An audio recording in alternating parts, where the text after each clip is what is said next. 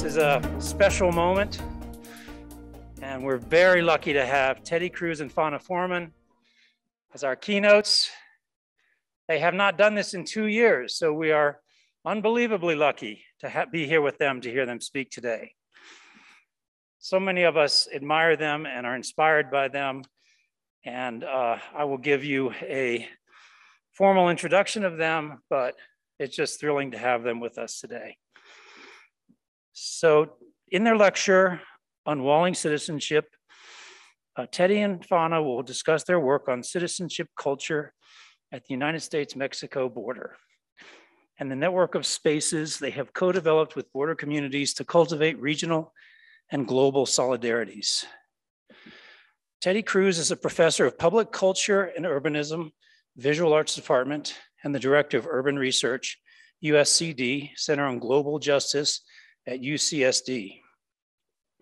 Teddy is recognized internationally for his urban and architectural research of the Tijuana-San Diego border, advancing border immigrant neighborhoods as sites of cultural production from which to rethink urban policy, affordable housing, and civic infrastructure. Fonna is an associate professor of political science and founding director of the Center on Global Justice at the University of California, San Diego.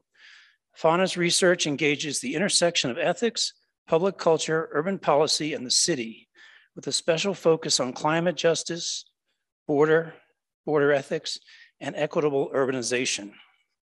Estudio Teddy Cruz and Fonna Forman is a research-based political and architectural practice based in San Diego.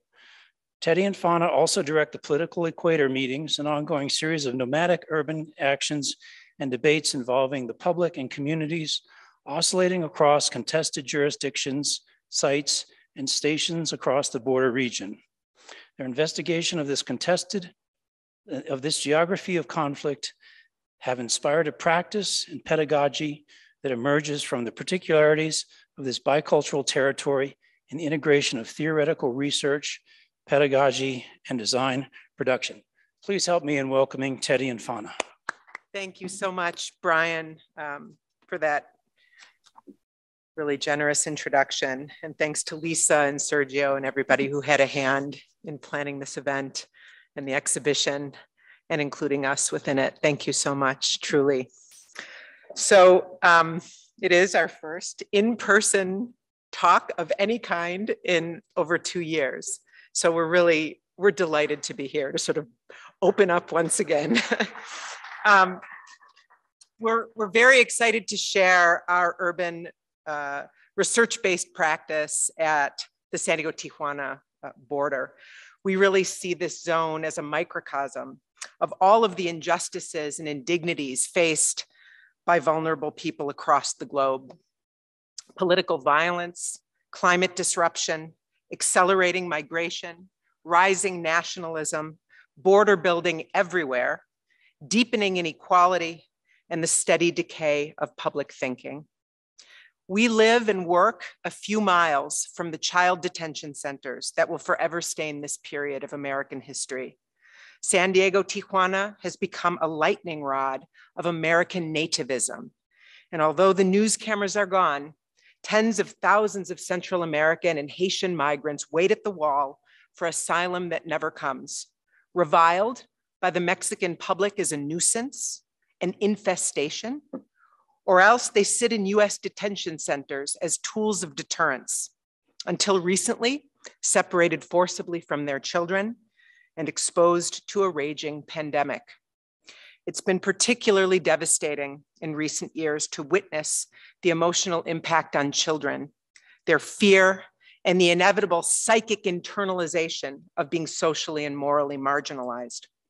Hopefully, there's relief on the horizon. It really remains to be seen, right?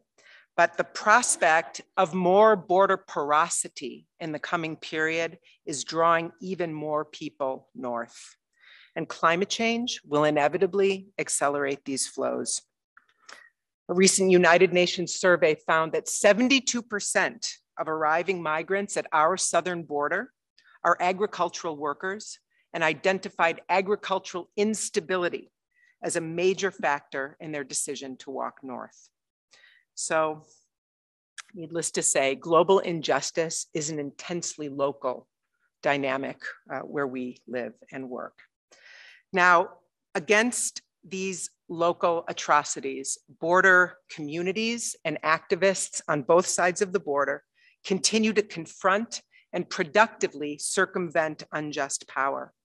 Some of this contestation is about sanctuary and protecting people targeted by the state.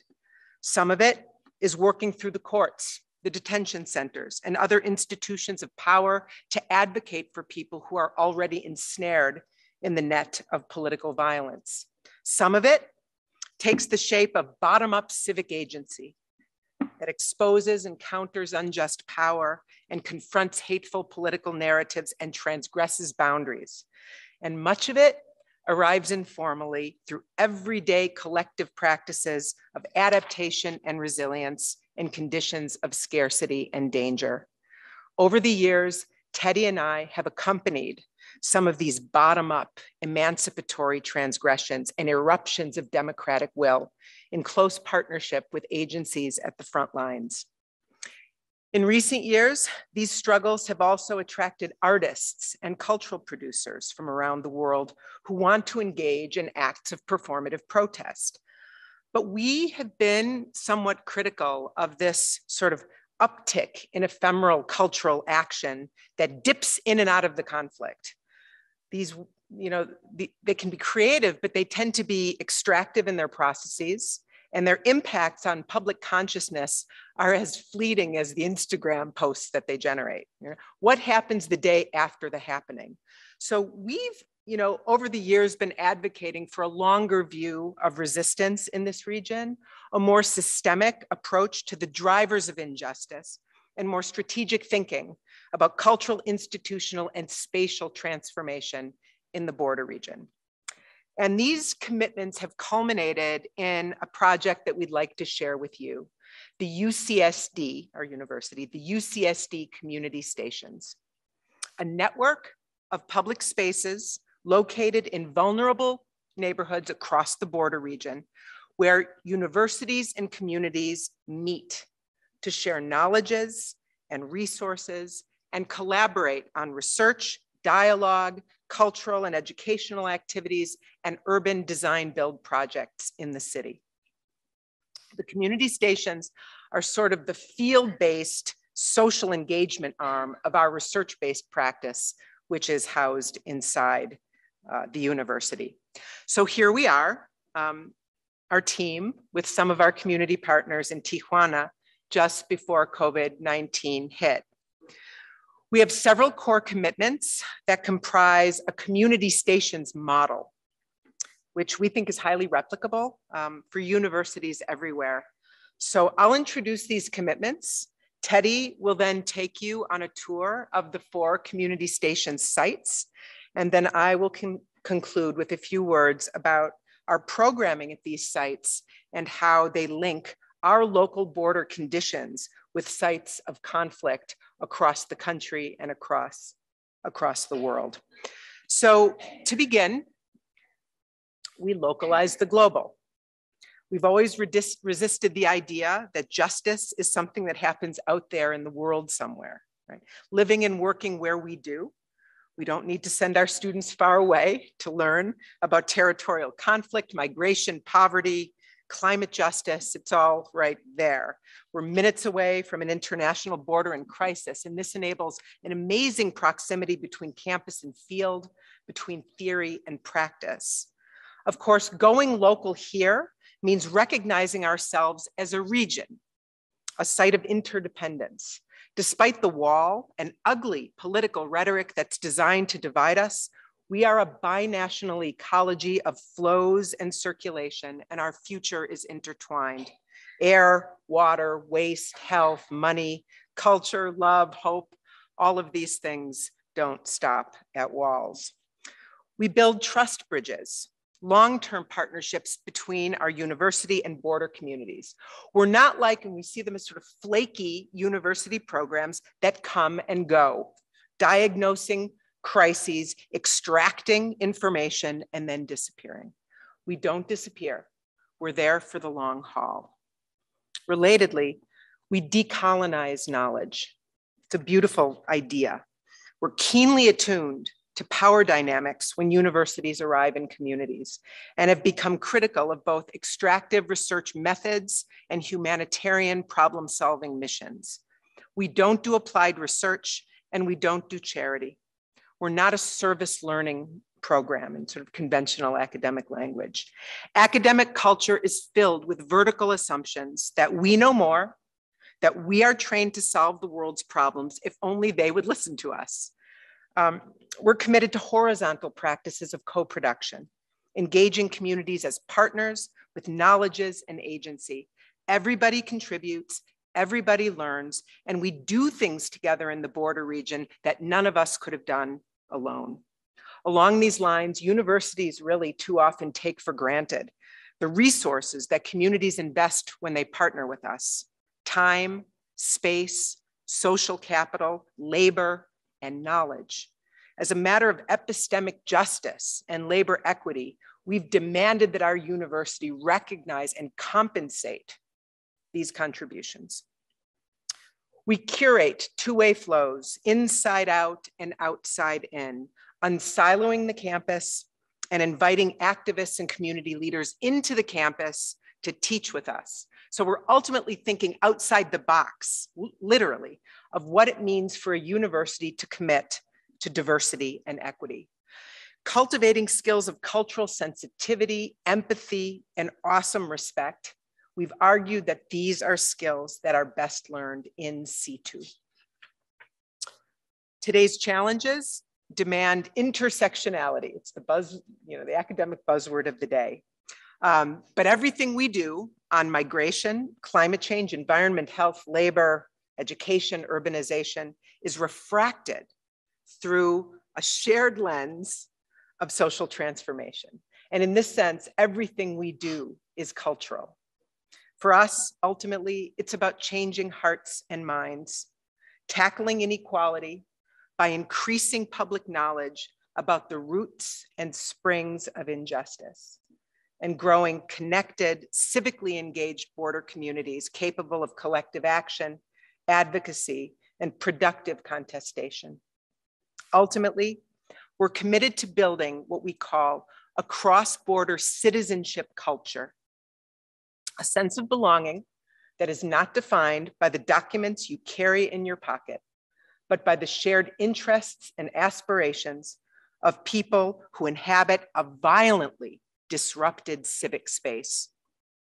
Those who benefit from narratives of separation and mistrust prefer that we remain fragmented, a fragmented public, that the idea of citizenship divides us rather than unites us.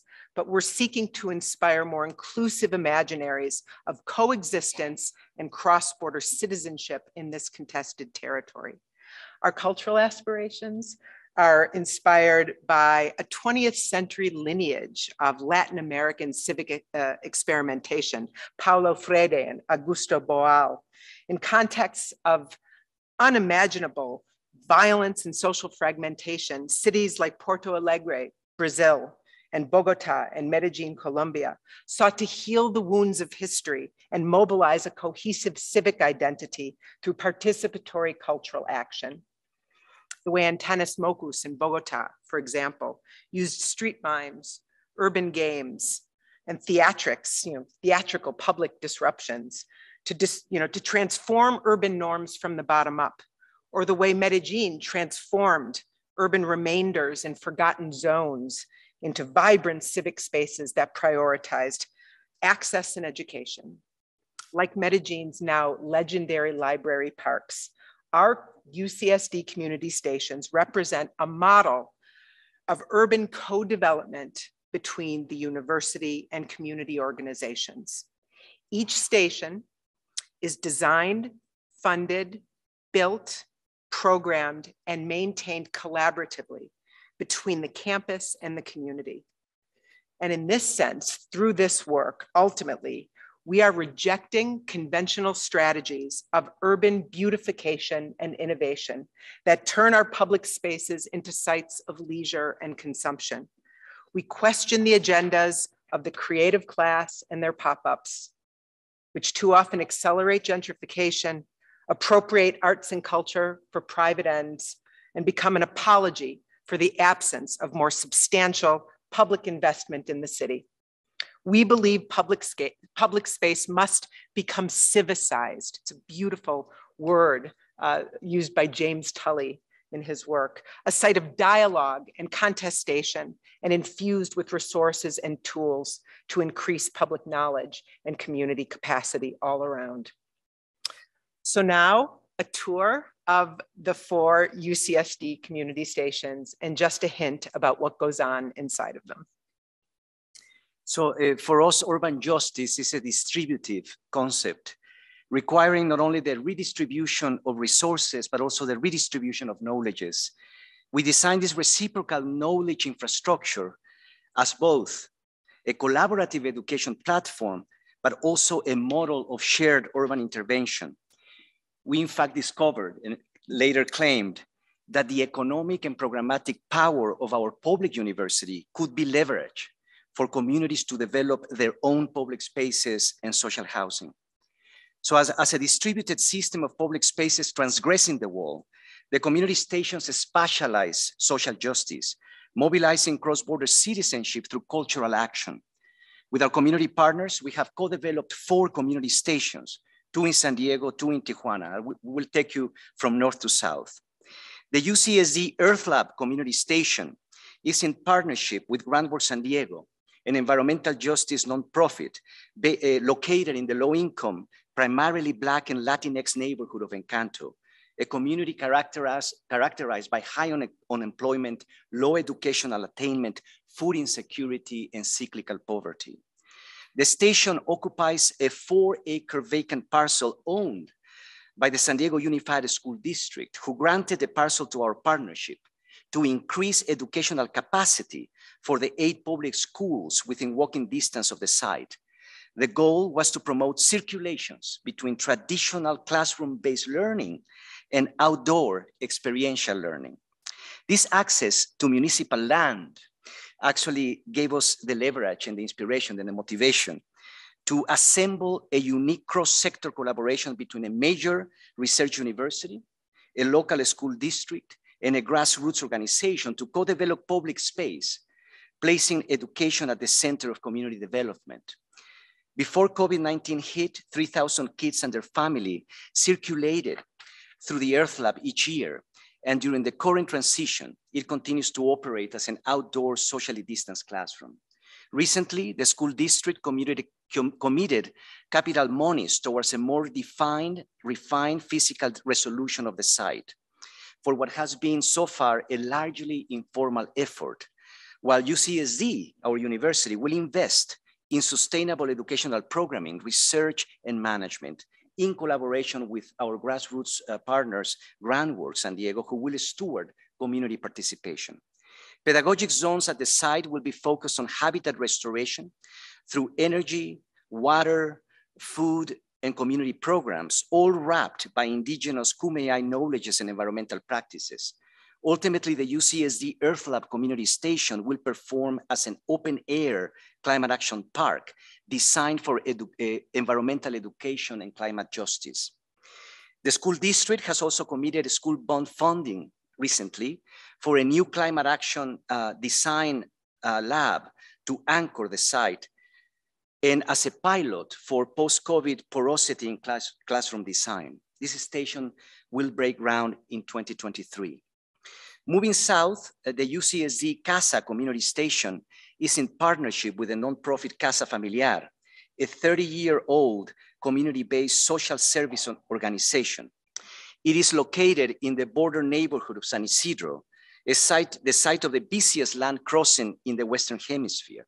The community is 90% Latinx and has one of the highest unemployment rates, lowest median household income, and worst air quality in the San Diego County region. The heart of this community station is a beloved historic church that sat for decades in disrepair, and which we were able to rescue through this project with our partners during construction. The building had to be lifted for installing the new foundations. During the times of so much political violence inflicted on this border community, the surreal image of the church levitating with Tijuana's informal settlements in the distance inspired a sense of hope for the local residents. With the adaptive reuse of this historic church as a catalyst, we designed the UCSD Casa Community Station as a double project. A parcel-size social infrastructure made of spaces for cultural and economic activity is flanked by affordable housing. The organizational design of the parcel through a system of linear stripes with a variety of small-scale buildings performing different roles was also a deliberate strategy to mobilize diverse financial streams to fund the different building typologies. Leveraging programmatic investments by the Andrew W. Mellon Foundation to support the educational, cultural, and research programming between the university and the community, Casa Familiar and UCSD secured capital investments by the Park Foundation and Art Place America to build the social service infrastructure. These investments enabled our community partners to qualify for a $9 million new market tax credits development package facilitated by the local municipality. Casa Familiar has become effectively a developer of alternative affordable housing for its own community of San Isidro, and public space was truly the detonator. We renovated the historic church into a community theater with an outdoor stage, and this performance space is flanked on one side by a series of small accessory buildings for Casa Familiar social programming, and on the other side by an open air civic pavilion. This social, educational, and cultural infrastructure anchors 10 units of affordable housing at both ends of the parcel, all mediated by pedestrian walkways.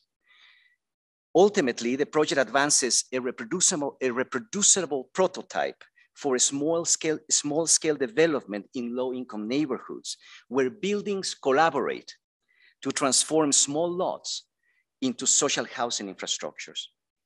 We completed construction of this station in February, just before COVID-19 hit. It's been really sad to, this project has taken so long to build just before COVID-19 hit, and so it has taken us a while to program it, in which we are beginning to finally do in collaboration with our partners. What is important to say here is that affordable housing takes on a different meaning when it is deliberately threaded into spaces for social programming, summoning residents to participate in the development of local economy and cultural production, synergizing spaces, programs, resources, and people. This is an integrated social spatial system that is programmed and co-curated between university and community. So let's imagine a small coalition of local artists, promotoras, and neighborhood youth collaborating with university curators, theater script writers, and visual artists who come together periodically to co-produce a play that explores an urgent issue facing the community and then enacted by local youth in the community theater. These artistic productions are rooted in neighborhood stories and become bottom-up evidentiary material to increase not only public knowledge, but also the processes for policy transformation. Before moving across the border, allow me to show the two stations in Tijuana, allow us to pause for a moment and summarize a couple of concepts to share how these processes behind our two San Diego-based stations exemplify several commitments or building blocks, as we call them, in our own practice. First, in conditions of poverty, housing needs to be embedded in an infrastructure of social, economic, and cultural support. In other words, we must rethink affordable housing from autonomous units into relational social systems. Housing must be public infrastructure. Density should not be measured as an abstract number of objects or people per area. Density must be understood instead as the intensity of social and economic exchanges per area. Migrant neighborhoods have taught us that these exchanges mobilized by bottom-up urbanization is the DNA for democratizing the city into more inclusive and plural environments. Zoning must stop being punitive, preventing socialization. Instead, it should be conceptualized as a generative tool that anticipates, stimulates, and organizes social and economic activity in neighborhoods. The developer's pro forma, the business plan of the developer, is architecture's financial plastic. Inside the mathematics of this spreadsheet, our services as architects amount to 15% of a project's construction costs. This undercapitalized asset can be mobilized as collateral for development.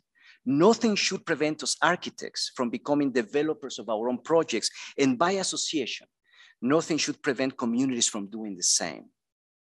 In other words, the sweat equity of architects, cultural producers, and community leaders, the economic equity of public universities, and municipal protocols for accessing public parcels, all of that can be bundled, aggregated to enable communities to develop their own neighborhood. That truly has been our story.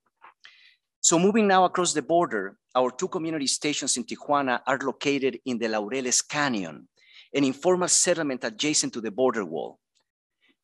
I will take a couple of moments to describe this incredible context, truly the laboratory of our practice. This location is at an important juncture of conflict. Here, the topography of Tijuana's canyons clash with the border wall before spilling northbound into an environmentally protected estuary in San Diego, which is now layered with security infrastructure.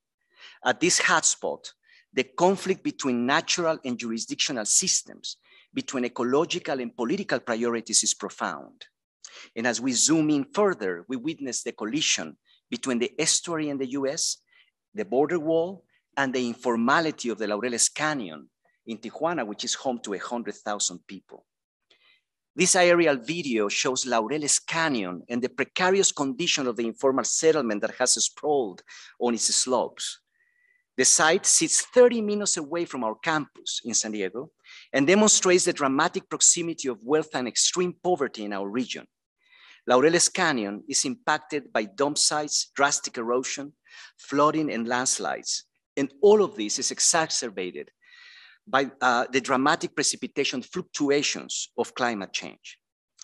Because Laureles Canyon lacks water and waste management infrastructure to mitigate these impacts, much of the trash, along with tons of sediments, flows upstream, downstream in this case, ending in the estuary in San Diego, contaminating this bioregional and shared binational asset, truly the lungs of our bioregion.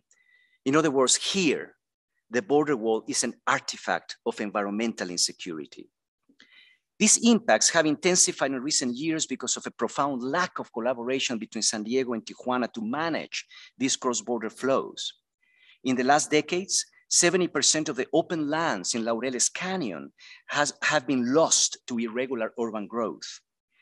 We have been identifying and bundling on squatted lands in the settlement that are still environmentally rescuable to shape what we are calling an archipelago of conservation.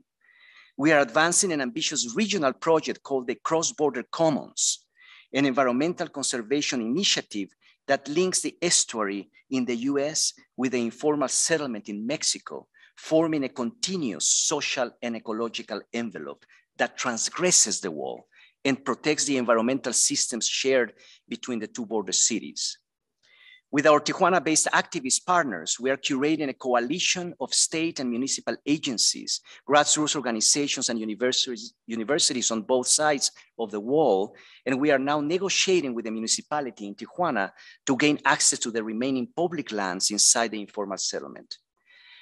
Another important contextual note before I introduce you to the Tijuana stations is that Laureles Canyon has also been the site where we have advanced our research on informal urbanization. As we have written about over many years, the informal settlements of Tijuana are built with the waste of San Diego, recycling architectural parts to construct habitation and infrastructure, one city building itself with the waste of the other. We have learned a great deal from these incremental building practices as people construct their own sheltering layers over time. In a case study that we documented, a metal frame appeared one day, from one day to another. In a couple of months, recycled materials began to thread the spaces, and in the next weeks, an informal house emerged. We have also taken note that multinational maquiladoras or factories surrounding these informal settlements typically benefit from easy access to cheap labor. Over the years, we have also been experimenting with factory-made material systems to structurally mediate the recycling of waste. Because Tijuana is a city of multinational factories that prey on cheap labor, we have proposed an ethical loop where factories must invest in emergency housing. So here we are inside Mecalux, a Spanish maquiladora that produces lightweight metal shelving systems for global export, adapting its prefabricated materials into structural scaffolds as armatures for informal housing. We designed a catalog with the factory's engineers to test a variety of prototypes and configurations.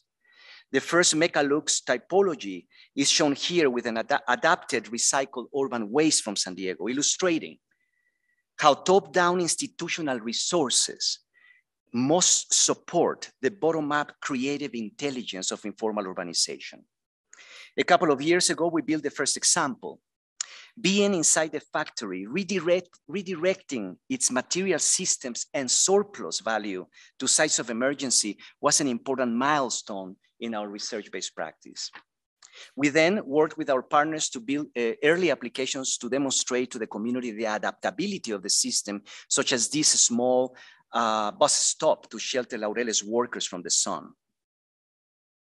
It was important to introduce you briefly to these contextual processes because our two community stations in Tijuana operate within this rich ecology of social, environmental, economic, and material relations and partners.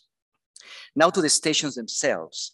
The UCSD Alacran Community Station is located in the most rugged, precarious, and polluted sub-basin of the canyon. It is a partnership with Embajadores de Jesus, a religious organization led by activist pastor Gustavo Banda and activist pastor psychologist Zaida Guillen.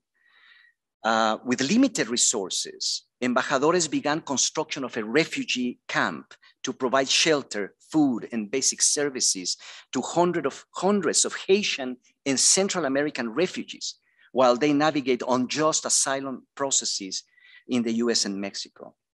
And with the help of skilled migrants, they began building their own emergency housing. We have now established a long-term partnership to co-develop a community station here to increase refugee housing capacity. We are accelerating the production of Mecalux frames to install them over vernacular post and beam concrete systems into housing infrastructures. The housing scaffolds will be built first, leaving the interiors as planned open systems equipped with utilities to support incremental live-work configurations. These envelopes are the seeds for an evolving sanctuary neighborhood to be infilled through time by the migrant residents themselves. We see migrant housing as a mechanism for generating jobs. To sustain the construction process over time, we are designing a sanctuary economy. We embed refugee housing in spaces of fabrication, training, small-scale economic development. With the support of the Park Foundation, we have assembled a community-owned business, the Little Haiti Construction Company, with a tool library, wood and metal machines, and a couple of trucks and tractors. The immigrant community will complete the construction of this site and remain operational for future construction jobs across the canyon. The UCSD Alacran Community Station began construction last summer with seed capital provided by New York-based philanthropists Robert Rubin and Stefan Samuel, whose collaboration on this project expands their commitment to the prefabricated social housing logics of post-war French architect Jean Prouvé. And finally, our UCSD Divina Community Station. This station is a partnership with Colonos de la Divina Providencia, a Tijuana NGO that is rooted in the community of Divina. The nonprofit facilitates a variety of social services, including meals for youth, senior services, medical assistance, and environmental awareness. Using the Mechalux parts, the station takes the shape of a flexible scaffold to accommodate a variety of informal programs, including flea markets, cultural events, and a series of multi-level spaces to accommodate a small high school, all curated between our university and our partners. At the Divina Station, we work with community leaders, students, and researchers on social protection from landslides, floods, and the estuary health beyond the wall. We lead educational programming through which young people understand zones of vulnerability in their own neighborhoods, emphasizing ecological conservation of species and habitat restoration. It's never too early to begin. We have committed to elevating children here as the cross-border citizens of the future. Our two Tijuana stations have also advanced important building blocks in our research practice. Just sharing two of them. The informal, for us, is not just an aesthetic category, but is in fact a praxis, a dynamic set of functional urban operations from below that counter and transgress the imposition of top-down political power and exclusionary economic models.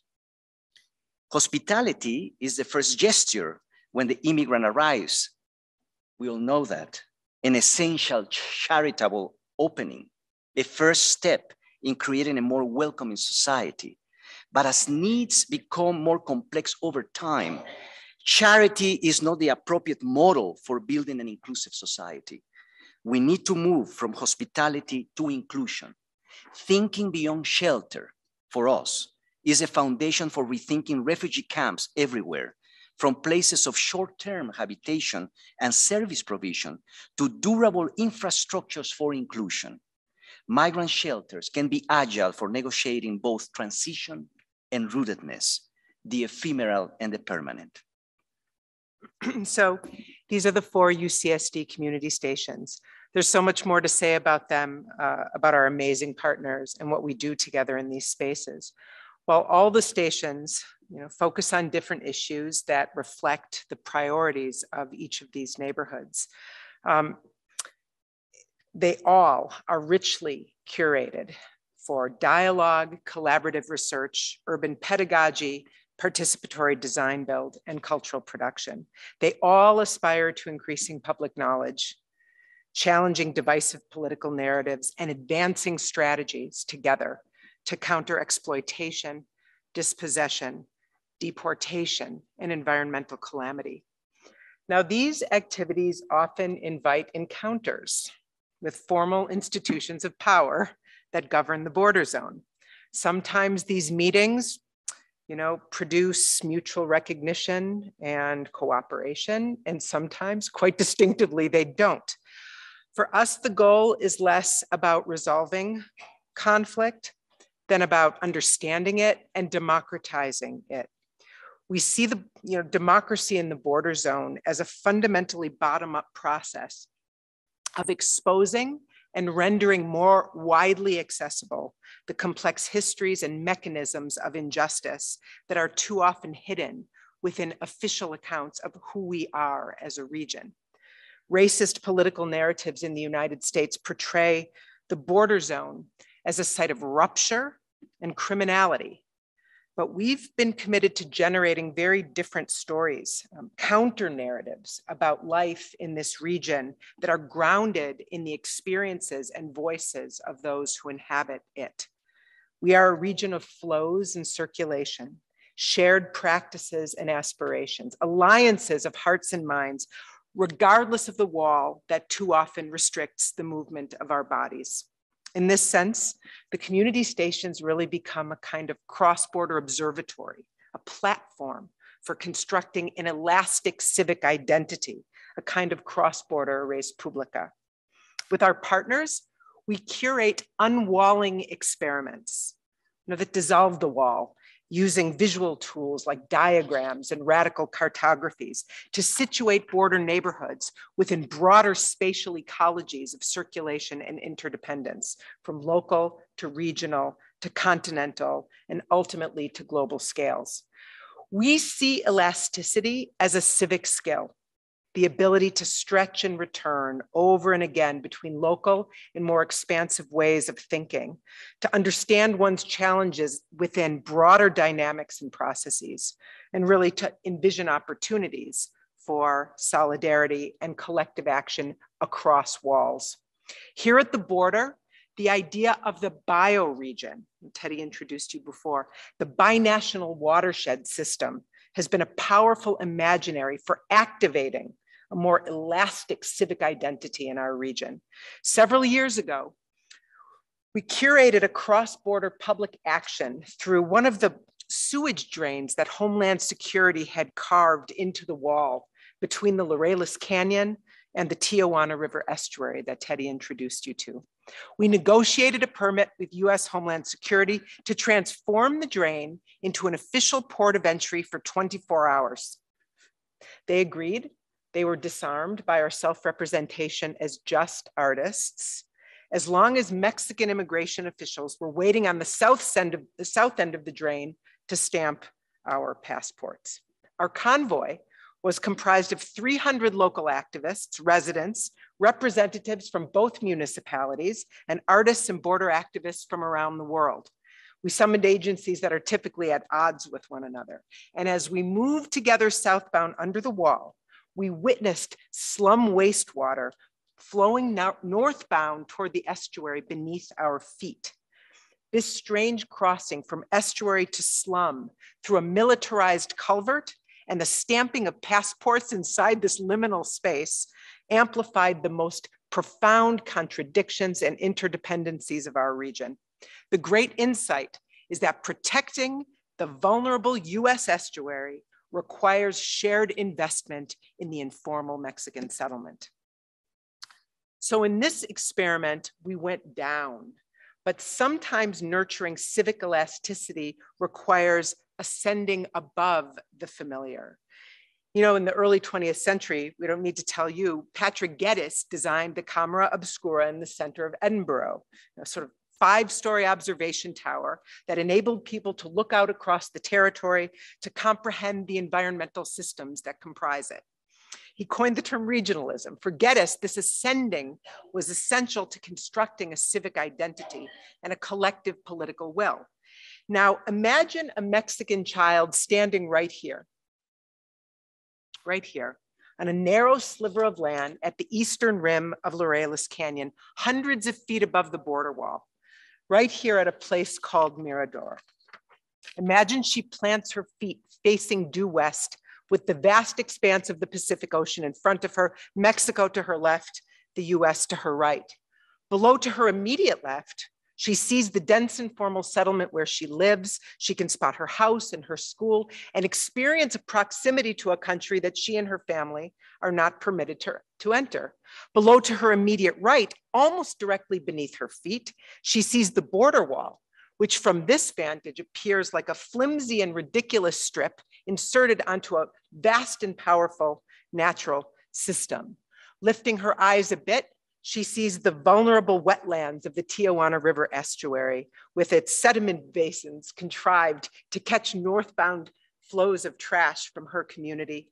And further beyond still, you can't see it in this photo, downtown San Diego rising vertically into the sky. From this vantage, all of the characters of this contested zone come to life. We've witnessed this moment of recognition again and again over the years among children, our students, policymakers, even foundation presidents. There are few places on earth, we've argued, where one can witness the collision of informality, militarization, environmental vulnerability, and the proximity of wealth and poverty so vividly. But in reality, the conflicts that we experience here locally between nation and nature are reproduced again and again along the entire trajectory of the continental border between the US and Mexico.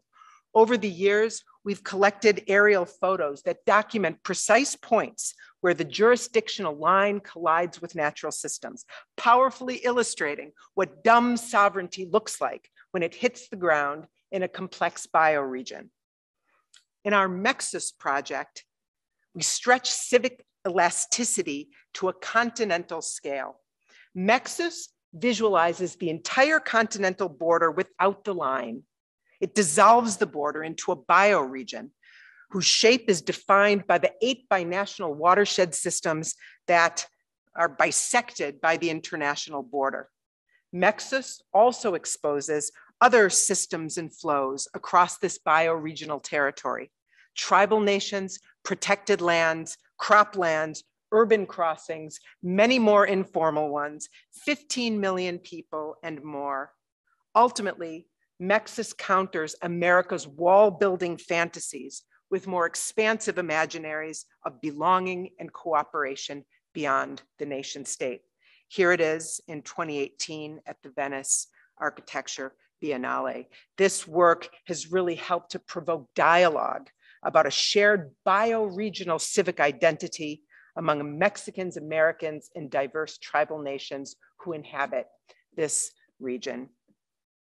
Now, the final civic space, literally, is a visualization project called the Political Equator, which traces an imaginary line from San Diego, Tijuana, across the planet, forming a corridor of global conflict between the 30th and 38th parallels north. Along its trajectory lie some of the world's most contested and violent thresholds. The US-Mexico border at San Diego, Tijuana, the most trafficked international border in the Western Hemisphere, the Strait of Gibraltar in the Mediterranean, the main route from North Africa into Fortress Europe, the Israeli-Palestinian border that divides the Middle East, emblematized by Israel's 50-year military occupation of the West Bank and Gaza, India, Kashmir, a site of intense and enduring territorial conflict between Pakistan and India since partition, the border between North and South Korea, representing decades of Cold War conflict, and China's accelerating militarization of the South China Sea, along with Taiwan and Hong Kong. Now, visualizing the political equator here in red, alongside the climatic equator below in green, was an astonishing discovery for us, because the ribbon in between them, give or take a few degrees, contains our planet's most populous slums, its sites of greatest natural resource extraction and export, and its zones of greatest political instability, climate vulnerability, and human displacement. And when these parallel lines are applied above the Pierce quincunxial projection, the Arctic becomes protagonist, with its melting ice caps detonating hemispheric conflict through sea level rise, dramatic coastal vulnerability, and human displacement. This collision of nationalism and border building, climate catastrophe, and forced migration is the global injustice trifecta of our time. But as we said at the beginning, these dynamics always hit the ground somewhere and are experienced by people locally in everyday places like ours and yours. Thank you. Thank you very much. Thank you.